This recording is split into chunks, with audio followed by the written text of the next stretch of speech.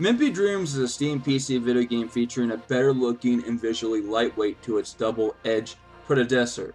The hood of the plank blanket dog rolled into fun, winding, drizzling gameplay that makes you wonder, was the developers on a cracked sunset filled with tragic drug pots of LSD magic when they created this rabble masterpiece.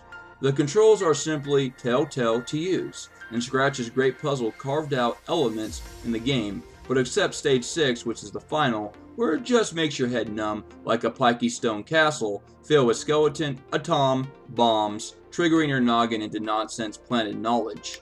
The art is the big pound leftover cake that is just perfected into abstract peplum effort. If you want a strange out of this world game that is both sinister and cute, this game is for you.